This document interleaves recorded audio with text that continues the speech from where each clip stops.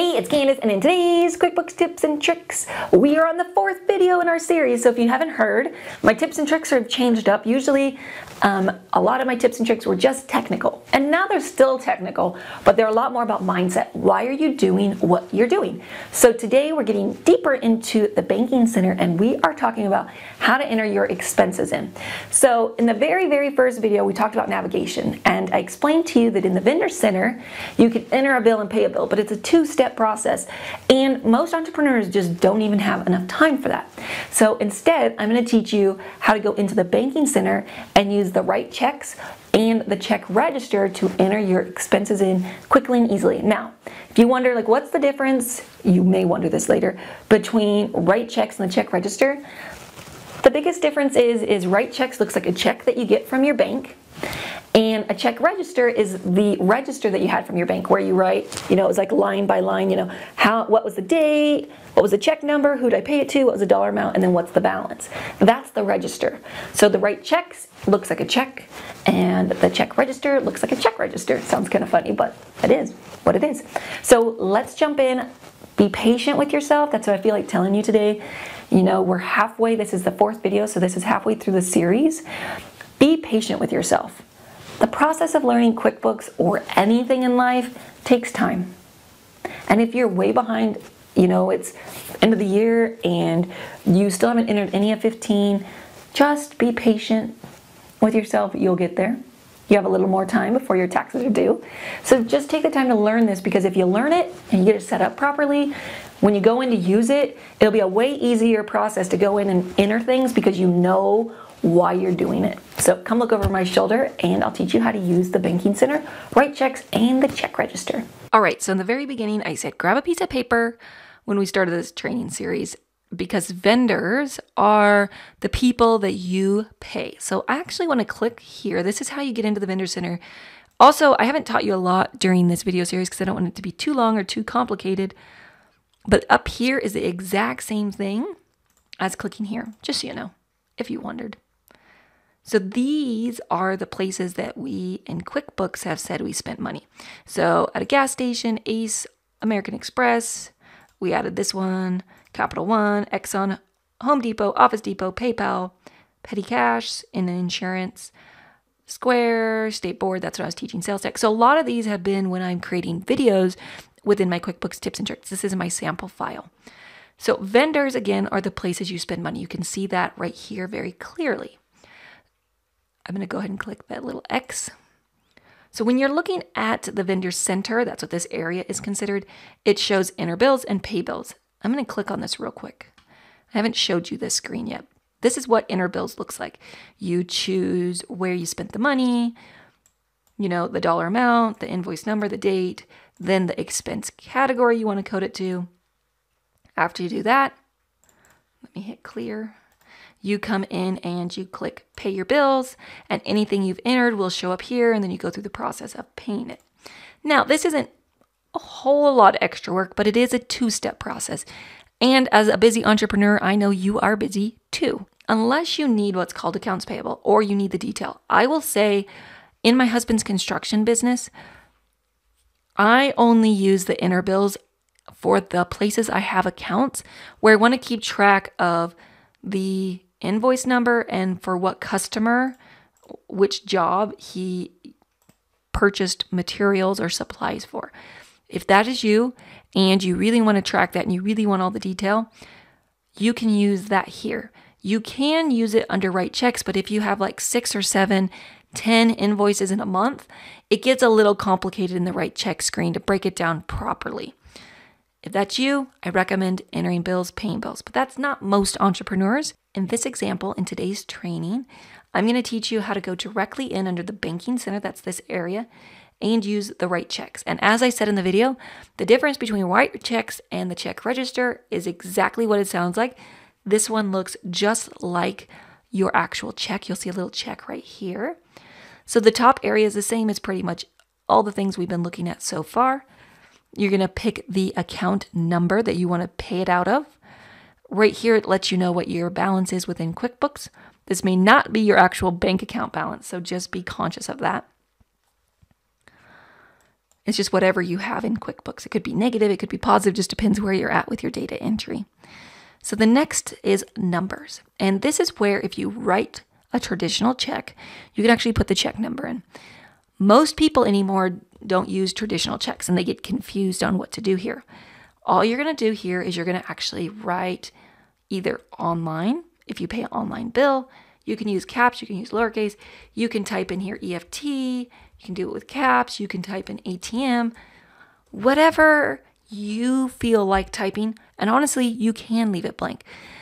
The benefit of taking the time to enter that is when you go into then use your reconciliation, you have a little bit more details about what it is.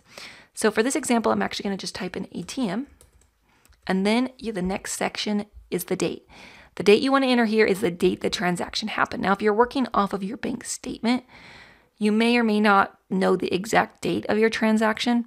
You can use your bank statement date. That's fine.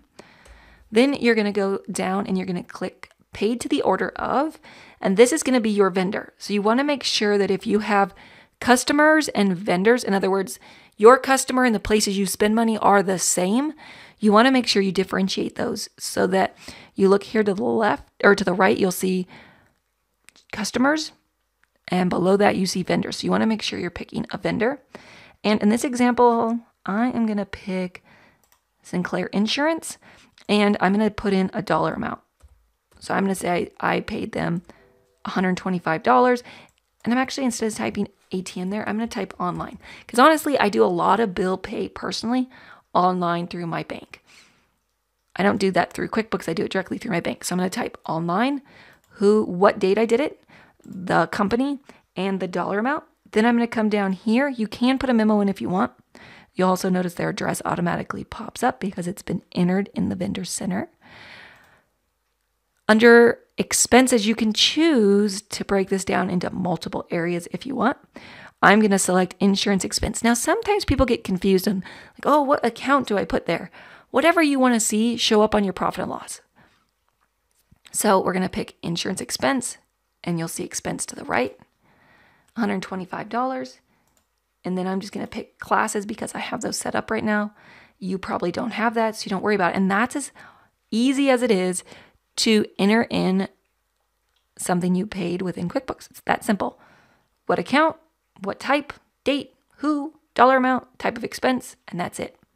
If you had multiple expenses that you needed to break out, you can put multiple ones here, and then the dollar amount, you just want to make sure that whatever amount you put to the right total the full amount of whatever you said the check is. You click Save and Close, and that's it. It's been now recorded in your QuickBooks. So if you go under Reports, Company and Financial, Profit and Loss Standard, and you go out through the 16th, that's the date I just did that, you'll notice now we have our income. Our profit and loss is starting to take shape. So we have our income and our expenses, our other income from our refund, our check, I'll click. And then $255 is so far the profitability that the business shows for so far in this month. You click this year.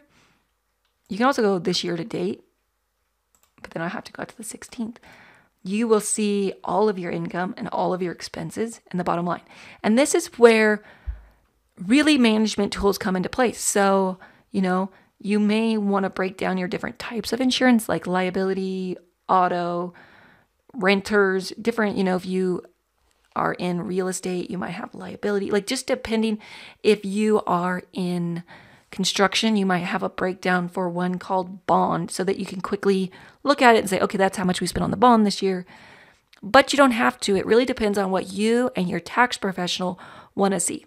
But the truth is, I always say, yeah, you want to make this report mainly for yourself. You want your tax professional to be able to understand it. But as I said earlier in the videos that I was creating for you, your tax professional looks at this report maybe once or a couple times a year.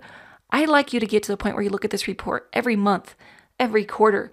The more you look at it and you focus on it, the better your business will run because you'll have the facts you need to make the business decisions. And that's the whole point of this video series. It's what is the mindset? How much money did I make? What are my expenses? Where is it going? Looking at this and going, okay, I've spent on insurance this year $1,800, and I've made 11,000. Like, well, why is that? And really doing research. Now, this is a sample file. It's not a real business. It's just as I create trainings and things, it's create the profit and loss is created. So this isn't an actual business. It's just a sample, but you can come in here and you can start looking and seeing what's happening in your business. Again, reports, company and financial, profit and loss standard. And what we're really focusing today on is your expenses. So all you got to do is get your bank statement every month, if you don't do it before that, and sit down and enter this in. Yes, you can wait till the end of the year, but remember, it gets hard to remember what you paid for. Like if you go to Costco and you use it for personal and business, it becomes hard to be like, what did I buy at Costco? Was that for the Christmas party, or was that for the paper I bought, or the ink I bought, or the whatever you needed? So you really want to make sure you take the time. The sooner you do it to when you created the transaction, used your ATM card or paid a bill, the easier it is to remember. So let's go in now, and I'm going to show you if you are going to use a check register, what you would do. So you select which account, and then it's as easy as picking the date the transaction happened. If this is a check, you can leave the check number. You can type ATM here. You can go on to like Exxon, say if you filled up your car, you can put $45.76, and then you're going to select fuel as the expense account. You can drop this down and look through them. Just know I had already entered Exxon, so the next time I go to do it, QuickBooks automatically assumes that the expense I want to use is fuel. If that's not what you want, you can just type right over top of it and say office supplies. But that's not what I need. It is fuel. So I'm going to type that back in, and then all you got to do is click record and you're done. If you want what's called splits, you can click on what's splits, and that allows you to track if it was for a customer. It allows you to type in the memo. It allows you to pick a class. And you just click record. And that's it. That's as simple as it is to enter in your expenses into QuickBooks. And then you can click this if you want to. It's called the one line. And what it does is it puts it all the way across on one line. Some people like that. Some people don't. It's not a judgment. It just is, your preferences. I like it in 2 lines, so that's what I personally do. 2, and it lets you know here's all your expenses. If for any reason you ever need to change it, you can change it directly in here, or you can double click on it and it will bring up the transaction and you can go in and make any adjustments. So now when you look at your reports and you look at your profit and loss, and if you expanded it to the end of the month, you're going to see your fuel expense, you're going to see your income, all your expenses, the income we did in the last video, but these are the expenses that we added today. So I hope this video has been beneficial for you. I really want you to say, okay, what do I need? Do I need accounts payable? Most businesses don't. Perfect. I'm either going to use write checks or check register. Which one do I prefer? Go in and use one. If you don't like it, change it to the other one. And if I missed anything and you have any questions, the only thing I can think of that I didn't tell you, which I'll tell you quickly, is if you want to be able to print your checks through QuickBooks, if you type in T, to print comes up, and then you can come up here and click print. You can mark it to print it later, and then you can do a batch at the end of all your checks. If you can actually click print checks here, and any checks you have in there to be printed will pop up. You want to make sure you have the first check number correct, and then you can just print them directly through your laser printer, which I recommend if you don't already have them. If you ever need checks, I recommend getting the laser checks. I highly recommend getting them from Costco, because if you order them from your bank or through Intuit, it's a lot more expensive. They might be slightly nicer, but if you do have a Costco membership, you can order them directly online for quite a bit of a discount. So check that out. And then you can always take them with you in your purse, or give them to your husband or an employee if they need to write a check. And then they have the stub at the bottom that they can write on for you. And then you have your reference point. So thank you again. If you enjoyed this tip, feel free to share it and like this video. I will see you guys in the next tip next week. I'm going to teach you more about the banking center, and we're going to get into reconciling. This is vitally important because it's the one way you know that you entered all of your expenses in properly during the year. If you don't do this, You could have accidentally forgot to write a check or enter through the check register your income or your expenses, or maybe you did a typo and you accidentally entered it wrong.